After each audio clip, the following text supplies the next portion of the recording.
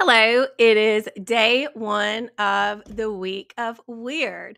I'll be vlogging my week so you can follow me along as I read a lot of weird stories.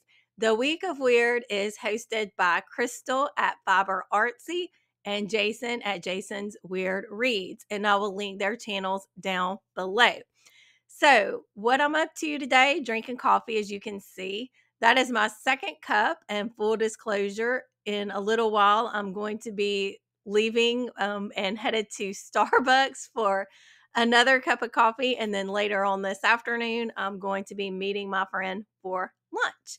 So, I'm kicking off the week of weird with lots of coffee and lunch with a friend. Now, not only is today the first day of the week of weird, it's also St. Patrick's Day. So happy St. Patrick's Day.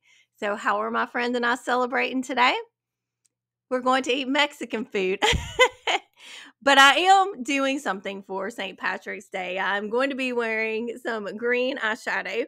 And this is from the Absinthe collection by Beverly Hills.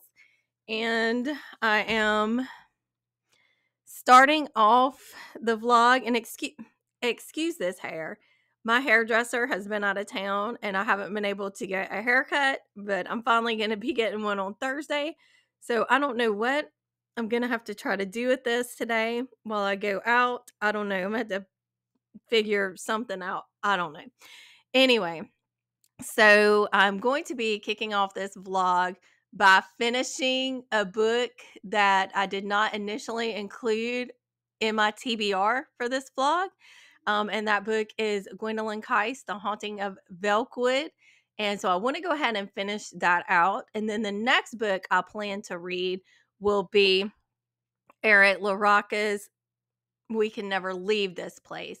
And that is to fit the prompt to read from an LGBTQ plus author. So I am, as I said, just kind of getting ready to go to lunch with my friend after I go to Starbucks and read for a little while there. And I am looking forward to seeing what kind of weird adventures I will get up to this week. And I'm glad you're here to follow along. I will check in with you probably tonight and talk about how my day went and talk a little bit about the haunting of Velkwood. See you next time. Bye.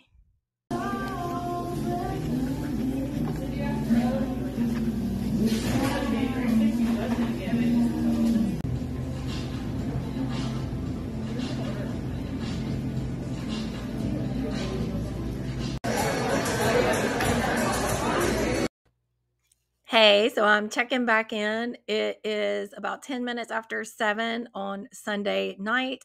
I just got back a little while ago from having, I would say lunch, but it was a late lunch and just plenty of time to hang out with my best friend. I am drinking more coffee. Yes, this would be technically my fourth cup today. I had 2 cups this morning at home. And then, as you saw in the footage, I stopped by Starbucks before I went to lunch with my friend and tried their iced lavender oat milk latte, which I highly recommend. It was so good. I got some reading done at Starbucks, and then I got some reading done at the restaurant before my friend got there. So before I talk about what I read, let me just show you what my friend got me for my birthday. My birthday is not until April, but she wanted to go ahead and give me my gifts early. So let me just show you what she got me. So, first of all, she has been after me to read a particular book, and there's no better way than to buy it for me, right? And that book is Butcher and Blackbird by Bryn Weaver. I've seen this and heard a lot about it. And like I said, my best friend loved it. So she got it for me so I can read it. And then let me show you what else she got me.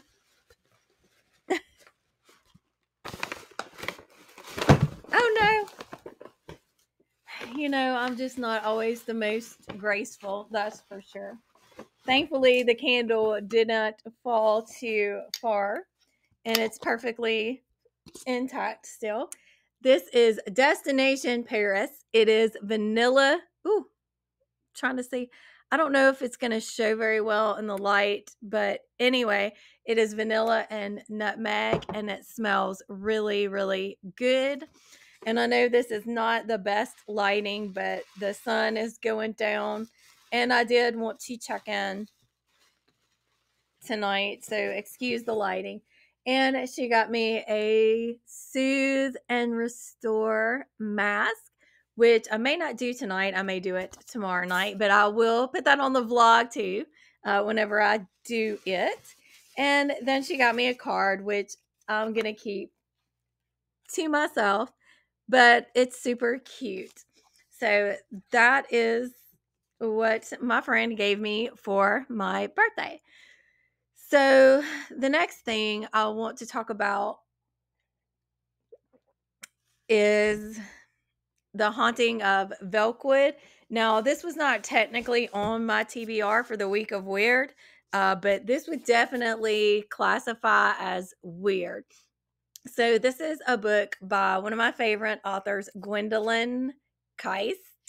I just have to say that I read Reluctant Immortals by Gwendolyn Keist. I can't remember exactly when I read it, but after I got finished reading it, I was taking my British Lit seminar class in grad school, and I was inspired by Reluctant Immortals to write my final paper in that course on the marginalization and oppression of Dracula's Lucy and Jane Eyre's Bertha.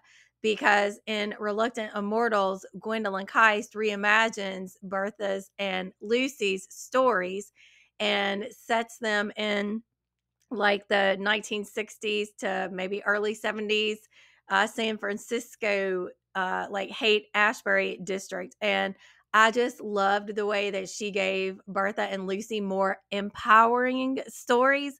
So I wanted to take an academic spin on the two characters. And I knew when Gwendolyn Keist had another book coming out that I had to read it. And this one is about this neighborhood that gets kind of trapped back in the 80s. There's this veil that comes down over the neighborhood, and those who are in the neighborhood are trapped in, and people outside cannot go back in, except for our main character and two of her best friends who also lived in that neighborhood, but they were not there at the time of this event where this veil kind of came over and froze time really inside of it. And I know I'm not explaining that really well, but I'm tired, and like I said, it's a weird story, but I'm absolutely loving it already.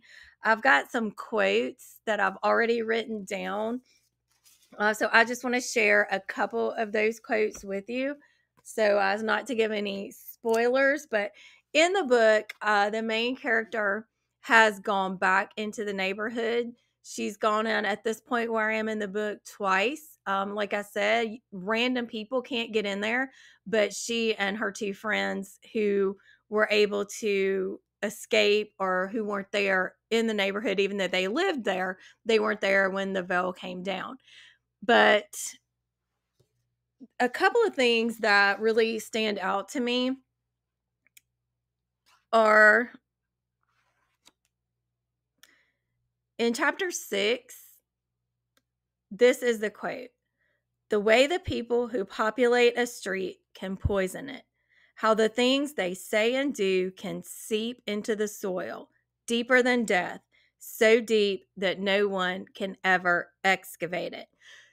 So, what's interesting to me is that, yes, you could see this as kind of a haunted house story, but it's a haunted suburban area. The place itself is haunted.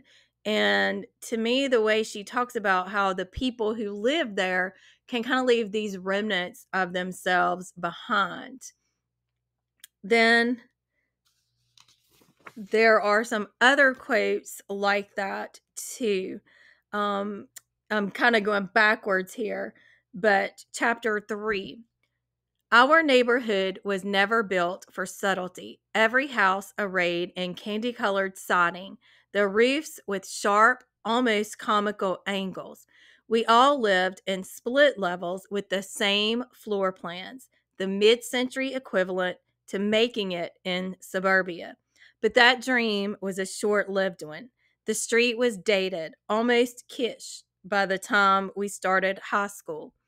So the idea there again of even before the bell came down, this neighborhood was kind of trapped in this certain time period. And I listened to, or watched rather, an interview that Jason at Jason's Weird Reads did with Gwendolyn Keist. And I will link that interview down in the description box. And also I will link the article that Jason and Gwendolyn talked about in the video, in the interview too, is an article that Gwendolyn wrote about the suburban Gothic.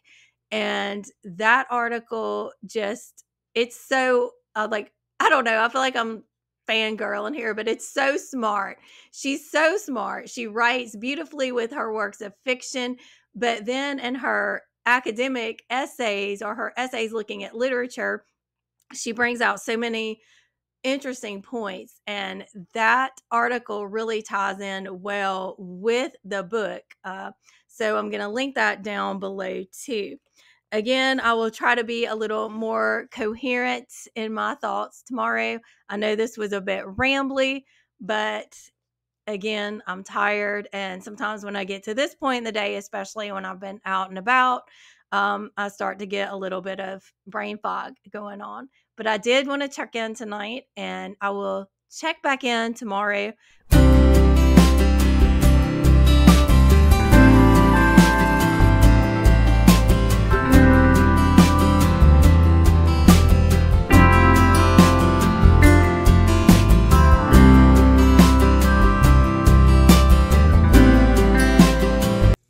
Hey, it is day 2 of the week of Weird, and I am currently in my comfy chair. The lighting's probably not the best because I'm just recording with my phone. You will hear some background noise because my daughter is home from school today because it is teacher work day. So I'll flip the camera around so you can see my sweetheart. Renna, can you say hey? Renna, what are you doing? So that is Renna's comfy spot. She loves to get on the floor with her comforter and with that chair. That's her latest obsession. And speaking of obsessions, my latest obsession is The Haunting of Velkwood by Gwendolyn Keist. Excuse this post-it note. That's little reminders that I need to put into my planner in just a little while. So last night I talked about The Haunting of Velkwood. I would probably more accurately say I rambled on about The Haunting of Velkwood. And I don't know if I said who it's by, but it's Gwendolyn Keist. And I am still loving this book. I am completely like on a deep dive now of all of these interviews and these articles that Gwendolyn gave about this book. And I was listening to a podcast this morning called Staring into the Abyss. I will link that episode down below. And Gwendolyn was talking about one of the aspects of this book too, is this concept of trauma and how people deal with trauma. So our main character, Talitha, she, over the course of the years that have passed since the incident occurred that veiled her neighborhood off and left it stuck in the past, she is functioning, but like barely so. She just kind of floats from sort of job to job. She's not really, thriving in a lot of ways, more so surviving. And that's just kind of how she is dealing with the after effects of the trauma. And then one of her other friends who escaped out of the neighborhood before the veil went down, separating it, is Grace. And Grace fell apart pretty much immediately after the traumatic event occurred. And then you have Talitha's other friend, Brett, and she has gone on to be very successful. And her career of choice, what she does is basically like flip old abandoned buildings and turns them into something new, something beautiful, something prosperous. So when you think about that in terms of what happened to the neighborhood, it's really obvious that Brett's way of coping with the loss of the neighborhood and the way that neighborhood where she grew up remains stuck in the past is by taking that trauma and using it to fuel a career that she's passionate about, where she takes these old buildings that have become abandoned or seem to be stuck in the past and revamps them so that they can be something beautiful.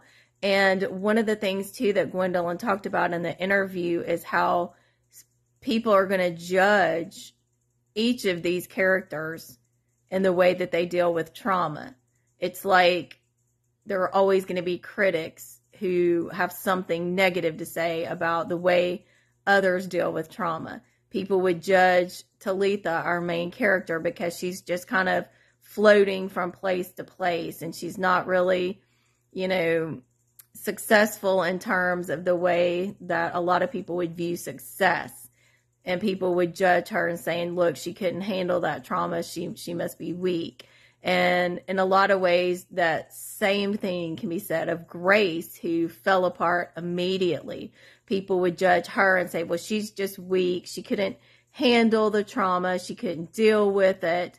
And then people would judge Brett, who went on to be very successful, and say things like, well, her trauma must not have been too bad because look at her now. She's got money. She's got a lucrative career. So it must not have been that bad. So one of the aspects of this book too is dealing with trauma and thinking about the different ways in which people deal with that and seeing how no matter how you deal with trauma, other people are going to judge you. And that's something that I'm also thinking about now as I'm reading the book. So I'm going to read some more of it today. I need to watch at least one, maybe two movies, because I'm excited. I'm going to be on a podcast, and we'll be recording that episode this weekend. So I need to take some notes on these movies, and I'm excited to be a guest on that podcast. You'll get more information about that later. Other than that, I will be hanging out with my daughter, and I will check in again, maybe tonight, maybe tomorrow, whenever, but I'll see you next time. Bye.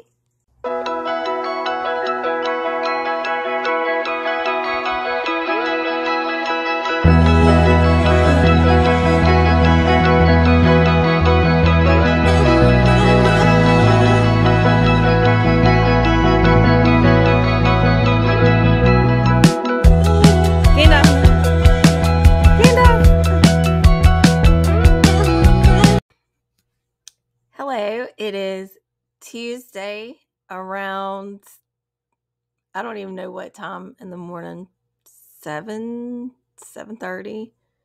I don't know. It's Tuesday morning, day 3 of the week of weird. I am, drinking coffee and putting on some makeup. Have a lot that I need to get done today. I teach this afternoon, and I need to finish my presentation. I don't know if I can't remember if I've talked about it in this vlog yet or not, but I will be flying out in a week, Tuesday of next week, which will be March 26th, to Chicago for the PCA National Conference, which goes Wednesday through Sunday of next week. And on Friday afternoon, I will be presenting at the conference a 15-minute condensed version of my master's in English thesis, which is titled Eclipsing the Patriarchy, the Power of Intergenerational Female Connection in Stephen King's It, Carrie, Gerald's Game, and Dolores Claiborne. I am feeling terrified this morning, honestly. This is my first time to present at a conference like this, and this is a national conference, and you can probably even tell in my voice that I'm starting to get very anxious about this.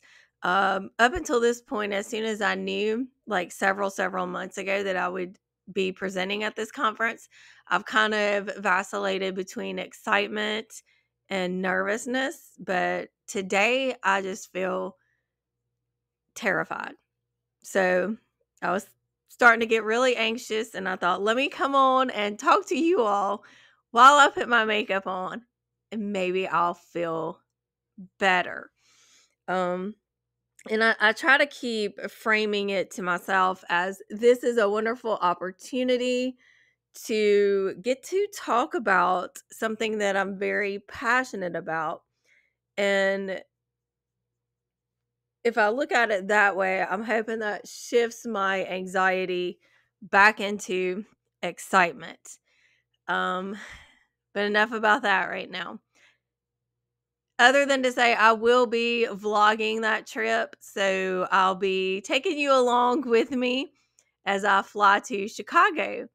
And I'm excited about going to the other presentations too. There are a lot of really awesome panels that are taking place throughout the conference schedule. So I'm excited to listen to, other presenters too. But I will take you along with me. So, yeah. Other than that, I yesterday watched one of the movies that I'm going to be talking about on a podcast. Like I said, I'll be on a certain podcast. I don't really want to say right now, but we are recording that episode on Saturday. So we're talking about two movies, and I watched one of them yesterday for the first time. It had been a movie that I'd wanted to watch, and I just hadn't gotten around to it yet. But I did watch it yesterday, and I really, really liked it.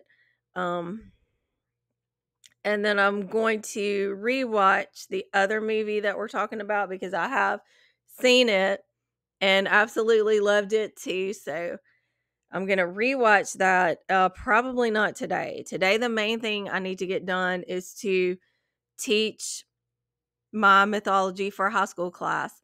And that's a live class meeting, so that I'll be on for about an hour teaching and interacting with my students. I do have one class that is like pre-recorded videos where students watch and answer questions on their own time, but most of the classes that I teach are live classes where we actually have a set meeting time through the Zoom app and talk about our subject, which is today will be my Greek and Roman mythology class.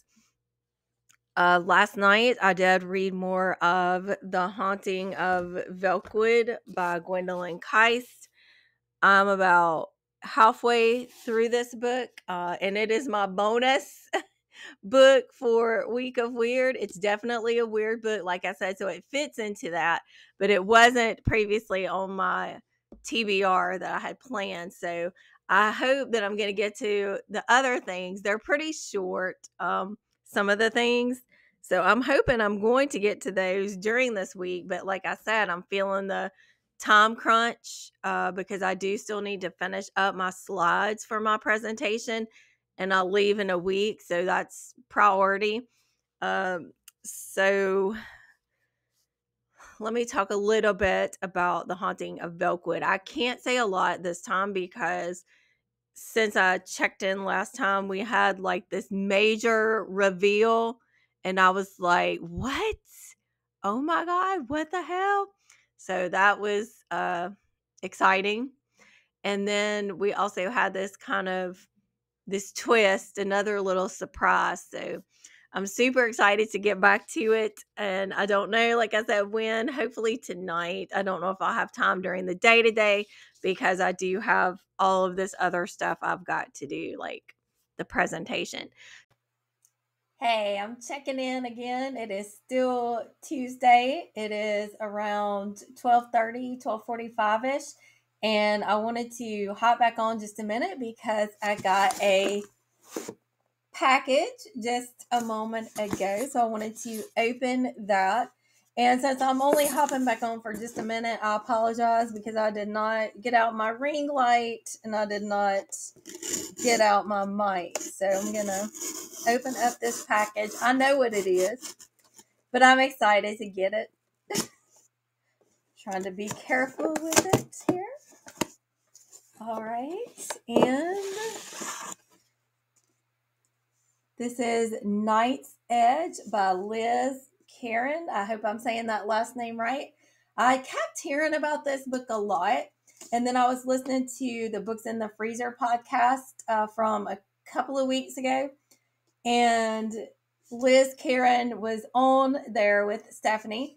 And I really started getting very pulled in extra to this book. Like I said, I'd heard of it before, but that episode, they were doing like a playlist for this book. I don't know. It was really cool. I'll have to link that episode down below.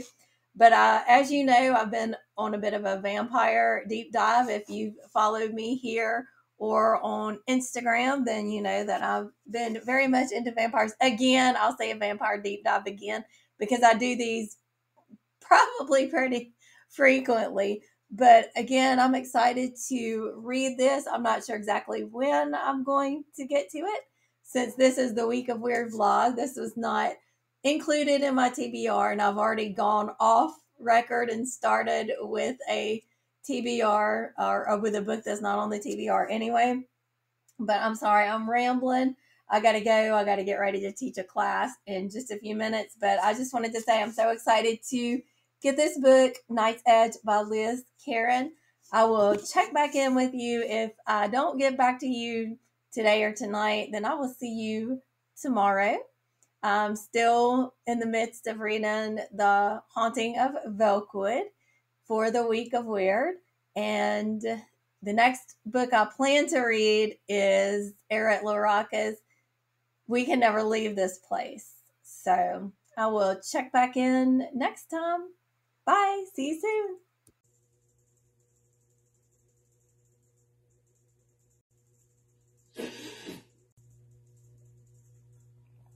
So it is Tuesday afternoon around 4:45. Tipsy Tuesday, right? No, I just got this one. I'm not tipsy, at least not yet anyway. But I wanted to check back in and say that I'm a little past the halfway point in The Haunting of Velkwood. And there was another twist, and I was like, oh my gosh. So there's twist after twist that I was not expecting. I'm still loving it. I definitely feel like this is going to be a 5-star read for me. I cannot wait to get finished with it, but it's also one of those books where you're like, you can't wait to get to the end, but then you know you're probably going to experience a book hangover when you're done. Also, since I checked in with you last, I went outside and did a little bit of reading because I felt like I needed to just get out of this house for a bit. I did have to go to the store, but I just needed to step outside and enjoy the sunshine a little bit. It's been a hectic day. I don't know if I mentioned earlier that I also had to attend an online meeting in addition to teaching my class. And there's a lot of stuff that I'm going to have to deal with related to that meeting. So I'm kind of trying to process all of that. I also went on another Zoom meeting this afternoon because I mentor grad students. So me, or I guess I should say the other mentors and I had a meeting this afternoon, and we had that open for any of the students that needed to come in and get feedback or talk with us. So I've actually had 2 meetings today. You probably hear my daughter in the background making her little happy sounds.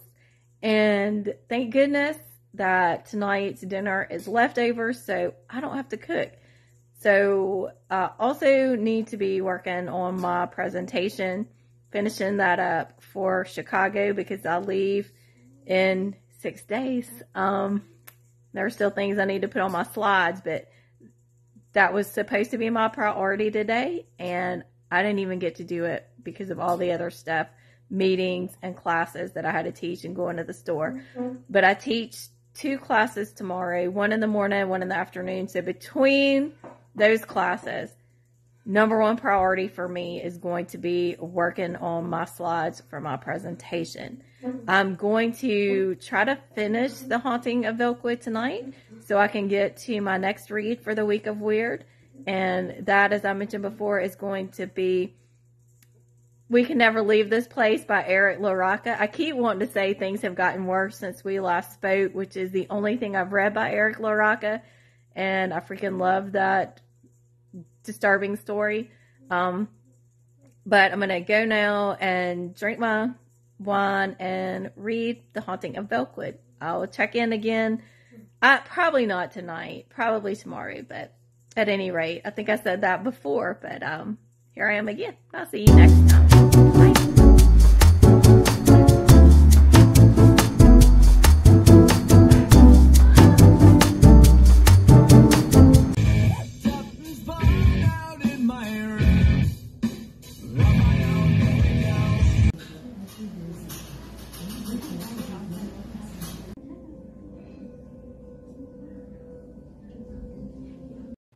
Hey, it is Thursday afternoon, about 2 o'clock, and today is day 5 of the week of Weird.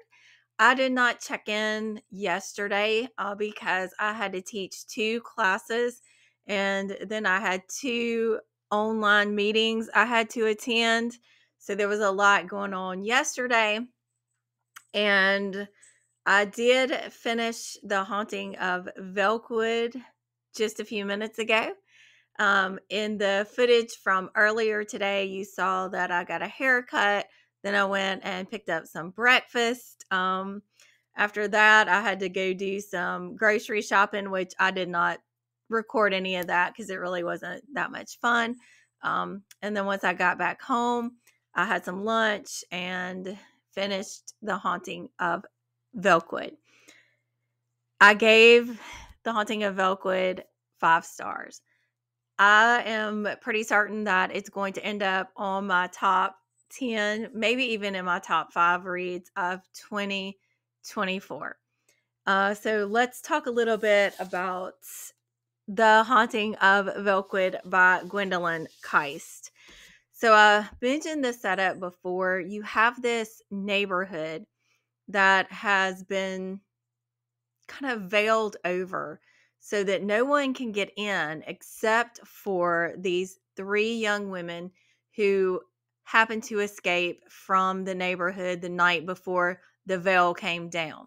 So this suburban area of Velkwood has been stuck in a time trap where ever since that veil went down 20 years prior to the current day where we're getting that part of the story, nothing has changed in the neighborhood as far as time frame wise.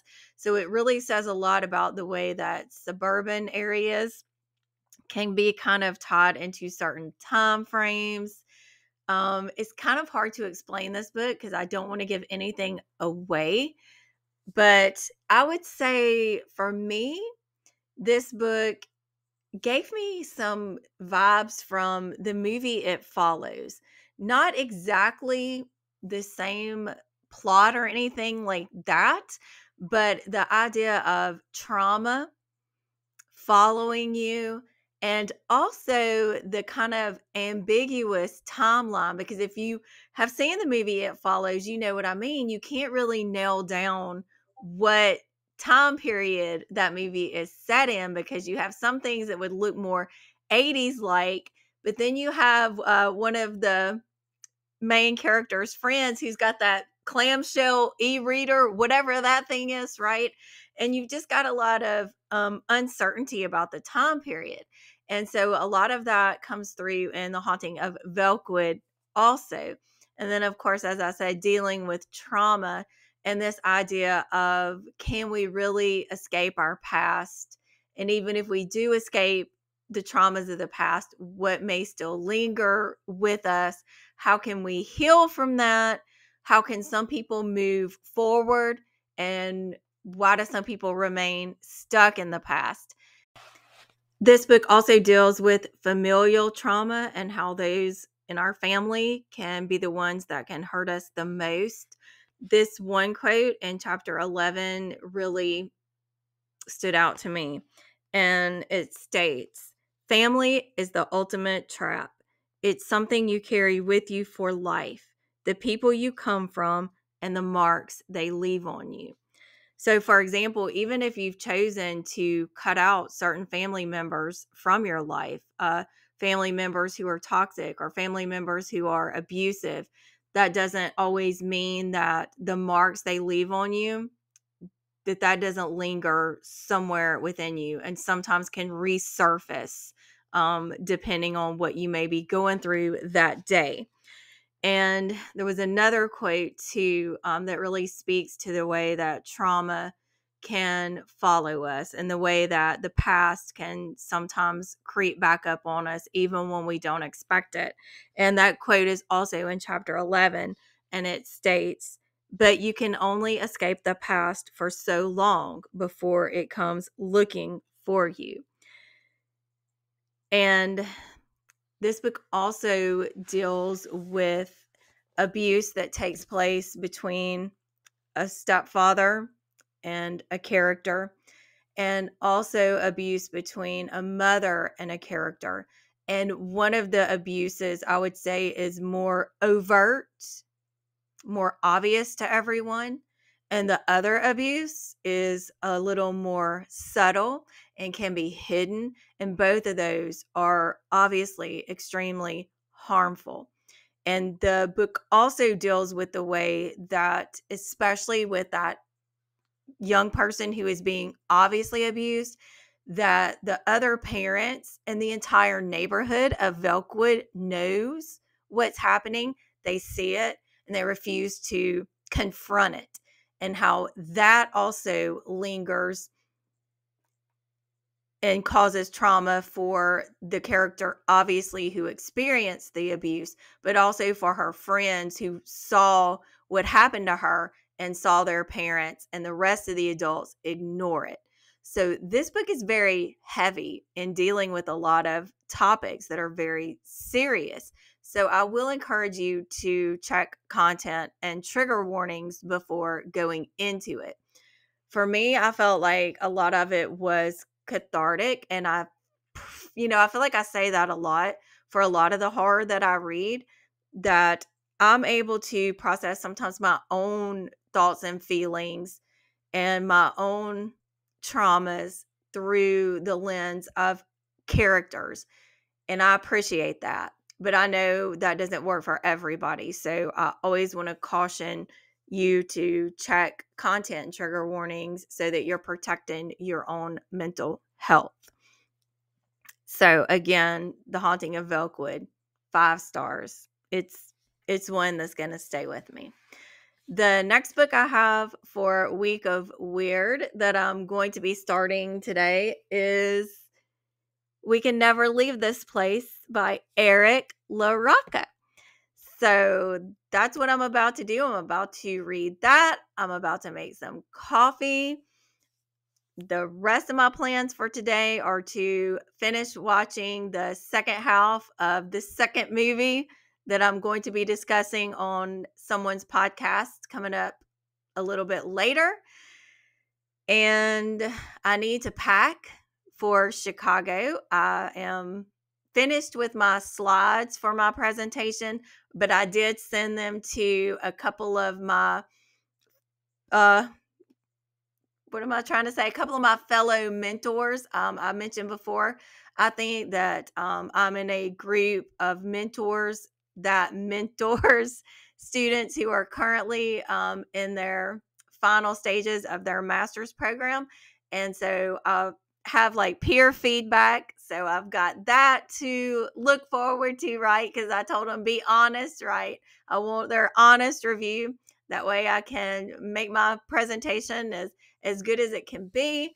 So I've got to brace myself, right, for some conservative, what do you call that? Conservative, constructive criticism, right?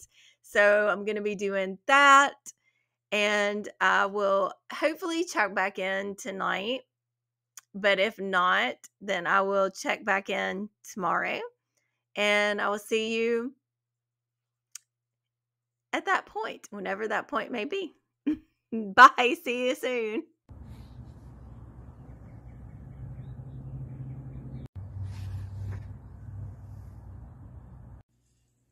Good morning, Gandalf. Good morning. Good morning. You look very serious.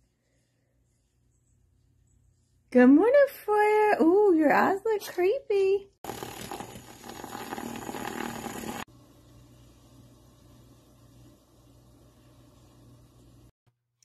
Hello. Today is Friday. It's about 8:45 in the morning, and this is day 6 of the week of weird. So the week of weird ends tomorrow, and I just realized this morning that I have only gotten to one of my 4 books that was specifically part of my TBR for the week of weird. I did talk about, of course, The Haunting of Velkwood, which I'm calling like a bonus book for the week of weird because it was definitely weird, but it would fit the category of a book written by a woman. My official book on this TBR for that prompt, though, was Mewing by Chloe Spencer, which I still need to get to.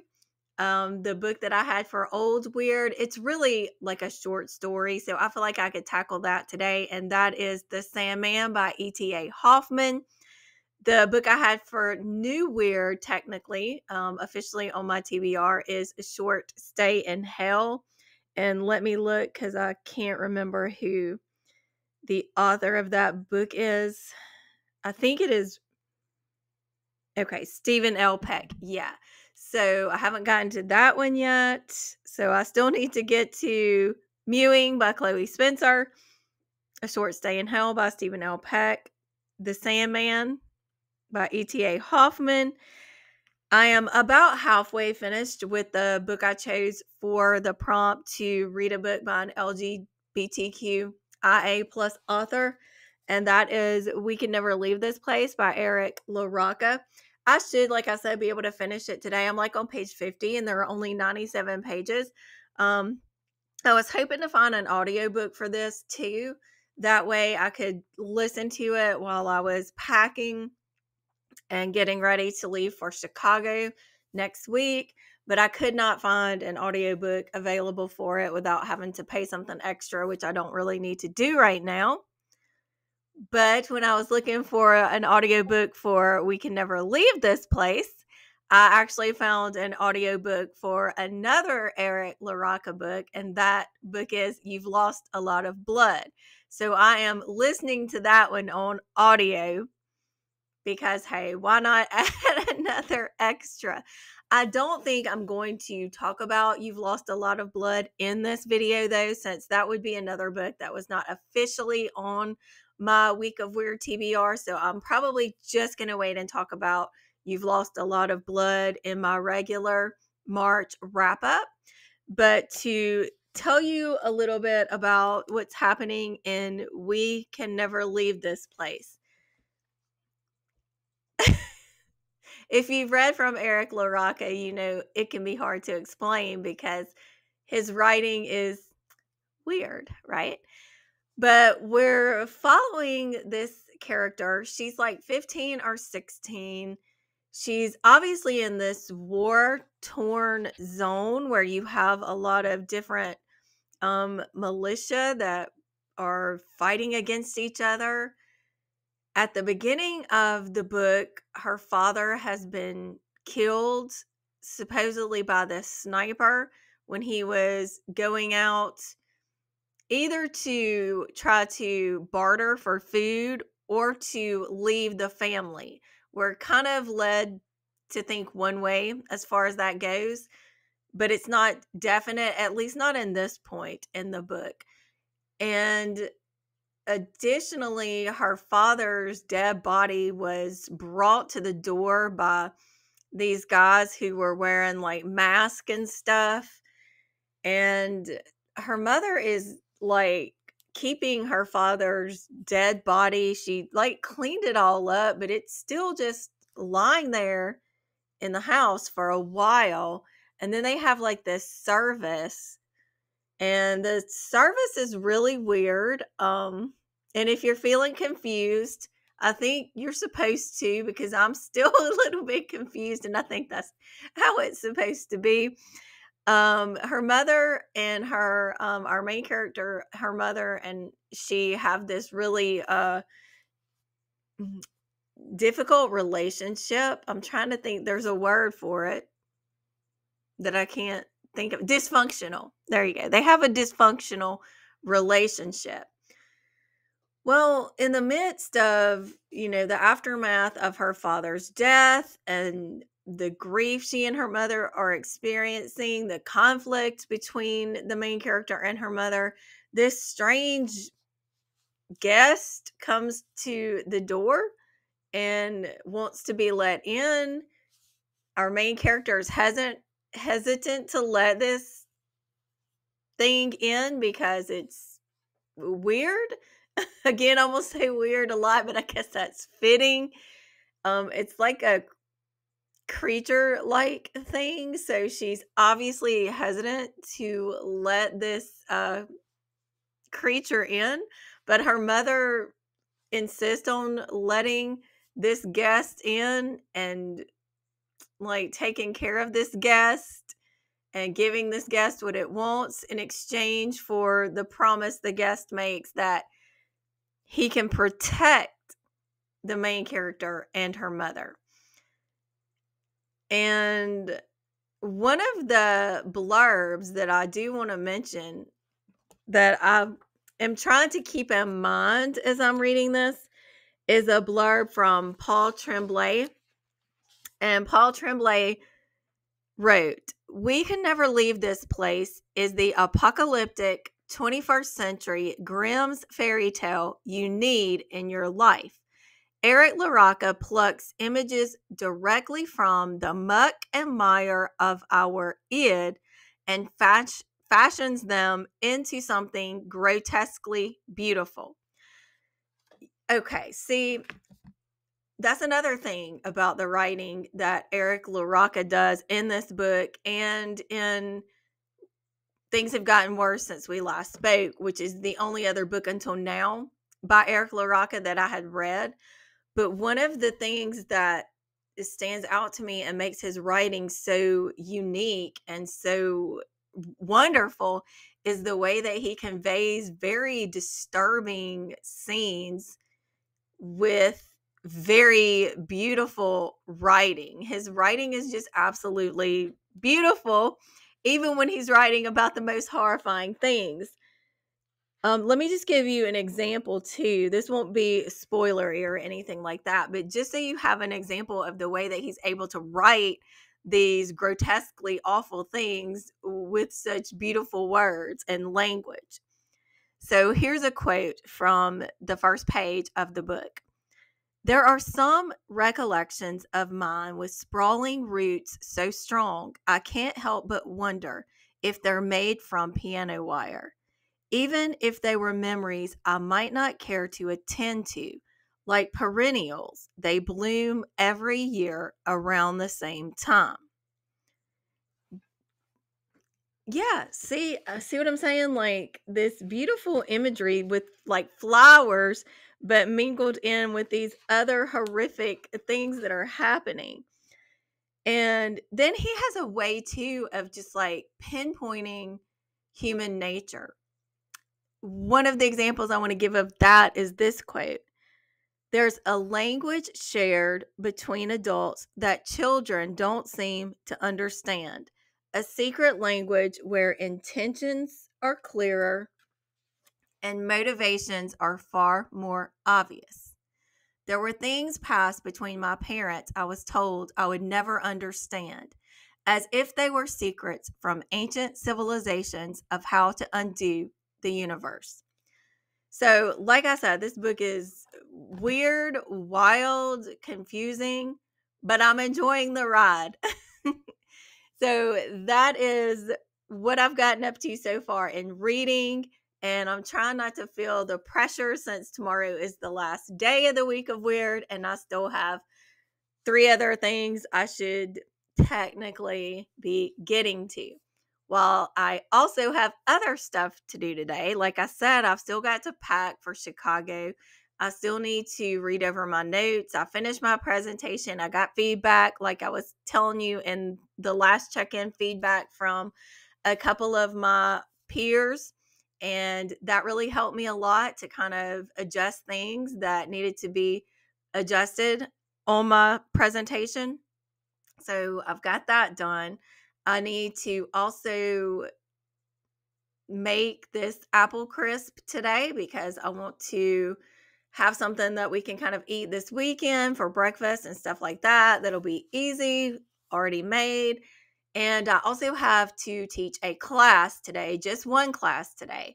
And I don't normally teach classes on Fridays, but I had a request for a specific day and time. So I was able to meet that today. And it's one of my favorite classes to teach. It's a one-time class centered on folklore and horror and urban legends. So I've got to teach that today.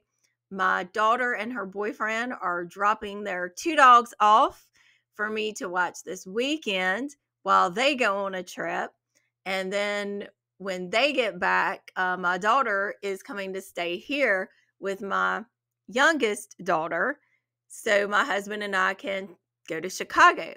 So I've got a lot of life happening right now, and I need to get off here so I can go attend to all these life duties. I may or may not check back in today, depending on how it's going tonight. If I don't see you again today, I will see you tomorrow. Or technically, I won't see you, but you'll see me, right? All right, I'm going to quit rambling and get off here and get busy. See you in the next check-in. Bye.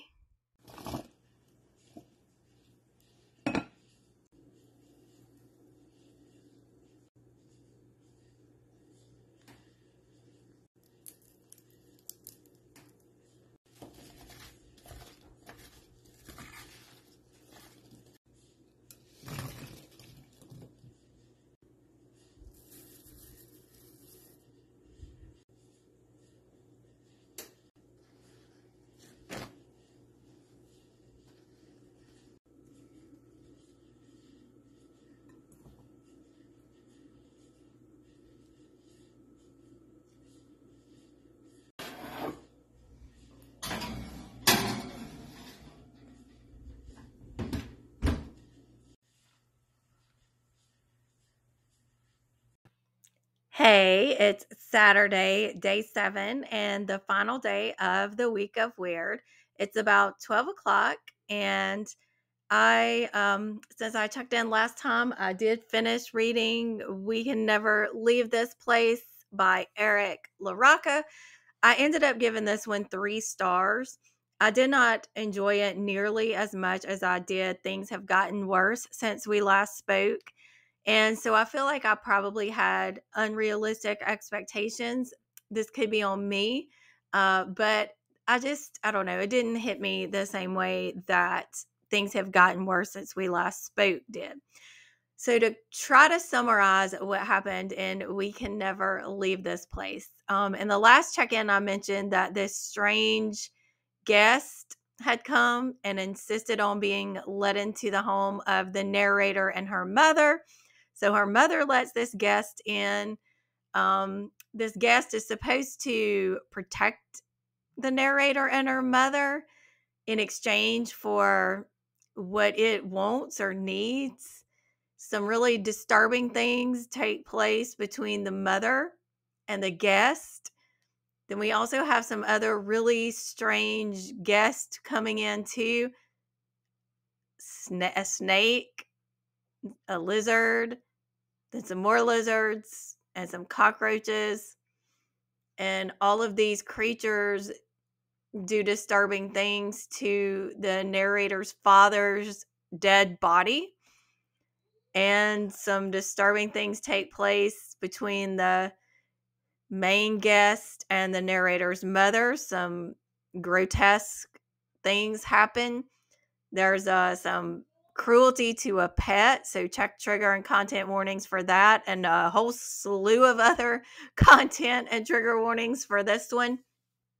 So I did kind of see partially where it was going to go in the end, believe it or not. And by that, I only mean that it was pretty clear that this was a metaphor and that these creatures stood in for something else. And you really get that reveal at the end of the book. There's some other weird stuff related to giving birth and just, I don't know. This one is absolutely wild. So if you do go into it, like I said, make sure that you are aware of potential trigger and content warnings. And yeah, that was you've no that's we can never leave this place. I was fixing to say that's you've lost a lot of blood, which I did listen to on audio, but I mentioned earlier, since that was not a scheduled TBR read for the Week of Weird, I'll talk about that in my regular wrap-up video. But yeah, if you like weird and you like disturbing, mixed in with beautiful writing, because Eric LaRocca still had that going in this book too, then try We Can Never Leave This Place. The next book that I want to talk about is The Sandman. Well, technically it's a short story, so I started listening to that on audio. And so it seems a bit confusing because it's like we had this one main story going, then it seems like some other stories are getting mixed in with it. So I'm not sure what to say about it so far. But after I finish it, I'll come back and tell you more about it. And that's The Sandman by E.T.A. Hoffman. Other than that, I started reading the book that was officially my prompt for reading a book written by a woman, but I'm going to DNF it for now and go ahead and switch to the prompt for New Weird, which is I'm going to be reading A Short Stay in Hell by Stephen L. Peck for that. And I feel fine DNFing Mewing, because I did use a bonus book for the Week of Weird that was written by a woman author. And that book was The Haunting of Velquid by Gwendolyn Keist, which you know that I love. And I just want to talk briefly too before I close about the reasons why I'm just not really feeling compelled to keep reading Mewing by Chloe Spencer right now. So it's got some cringy dialogue. Like, for example, there's this statement that the narrator makes. Here it is. $15 a cup was a steep price to pay for a drink, but it was worth it for the gram. I just don't like that. It just feels a little too, I don't know what the word is, but to say the gram instead of Instagram, that bothered me. And then she's talking about she's a model, so I get it. But at the same time, she's talking about needing to get back on her low-cal keto diet. And I'm confused by that too, because I have in the past done some keto diets, and I've also done where you count calories. And I feel like those are kind of two different things, but again, I could be wrong. I don't know. But that was just like, I don't know. And then one other thing, this is when I was like, this is like at 11%. And I was like, you know what? I'm just going to put this one down for now because I really want to get to A Short Stay in Hell. And this statement is, but she was the snake, and the snake could camouflage. So I don't know. I'm just not feeling that one. I'm not saying I'll never go back to it, but for now, I just want to move on to A Short Stay in Hell. So I know, like I said, technically today is the last day of the week of weird, but I am going to extend it into tomorrow. So when I check back in next time, I will have finished The Sandman and I will have started reading A Short Stay in Hell. So I'll see you when I check in again. Bye for now. Who's ready to eat?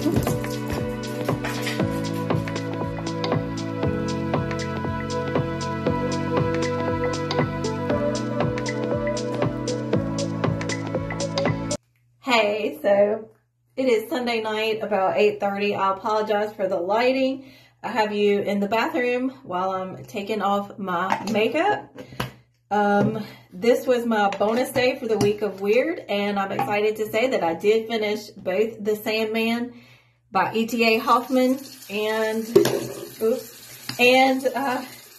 A Short Stay in Hell by Stephen L. Peck. So I know this vlog is going long and it's getting late tonight, but The Sandman, I don't remember how much I mentioned in my check-in last time, but it's a super short story, so you can read it. You can read it online for free.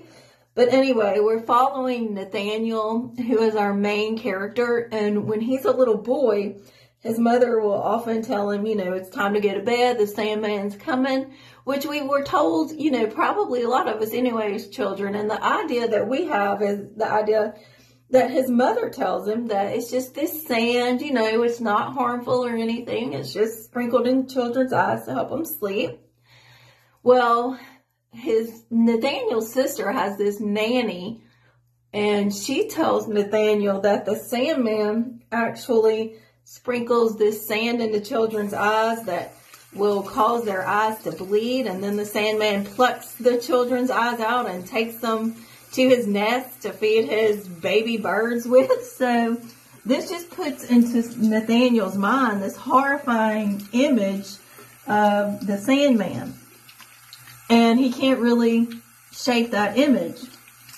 So when he's in the bed at night, he starts hearing these footsteps creeping up the stairs. So he assumes that must be the Sandman.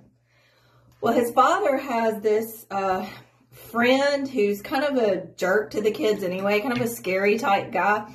And Nathaniel sees this guy creeping up the stairs to his father's bedroom. So he associates the Sandman with this particular friend of his father's, and he thinks that must be the Sandman.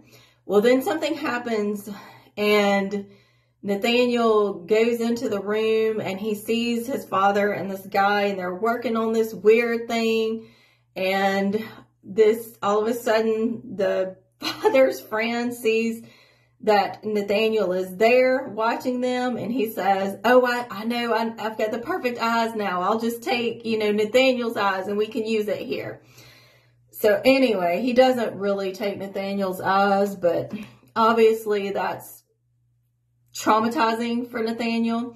And then later on, something is going on again between Nathaniel's father and this guy, and there's an explosion, and Nathaniel's father dies, and he goes in and finds his father's charred remains, again associating something evil with this friend of his father's.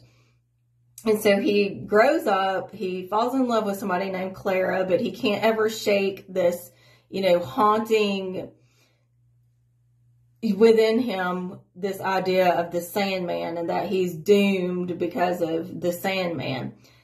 And a whole bunch of other stuff happens with some animatrons and questions about what's real and what isn't. How can we know for sure that somebody is real? I don't know. It's a lot of stuff. I don't know. I haven't even rated it yet. I don't know. I probably didn't explain it well, but really just go into it for yourself. This is so creepy. I definitely feel like I could be in The Sandman by E.T.A. Hoffman. Definitely uncanny here. Anyway, A Short Stay in Hell is a book that definitely raises questions about the meaning of life. It's very existentialist in nature. it's an interesting take on hell, because we have our main character who is a Mormon, and when he dies, he finds out that he believed the wrong religion, or he was a part of the wrong religion, and instead the true religion is Zoroastrianism, which is an actual religion that does predate Christianity. But at any rate, his task in order to be able to get out of hell is to find the book in this almost infinite library filled with books that every book that has been written, every book that could be written, and from all kinds of different perspectives. So even his own life could be written not only from his perspective, but from someone who loved him, someone who hated him. So you kind of get the gist. It's this almost impossible task for him to find this book. But while he's in hell, he does encounter other people. He builds friendships. He builds romantic relationships. All the time, the question stays there, though. What is the meaning of all of this? What is the meaning of life? And this one is kind of hard to explain too. I did give it 4 stars, and I will probably read it again at some point because I feel like I kind of had to rush through it because I wanted to finish so I could close out the week of weird. But it is one that I would like to pick up again and be able to devote more time to. So if you have followed this vlog and you're still following with my very creepy kind of face here, thank you. Thank you to Crystal at Fiber Artsy and Jason at Jason's Weird Reads for putting on the week of weird. I have enjoyed it and look forward to doing it again. Thank you to all of you. I hope you will hit that like button, subscribe, and hit that bell so you'll never miss another video from me. Bye.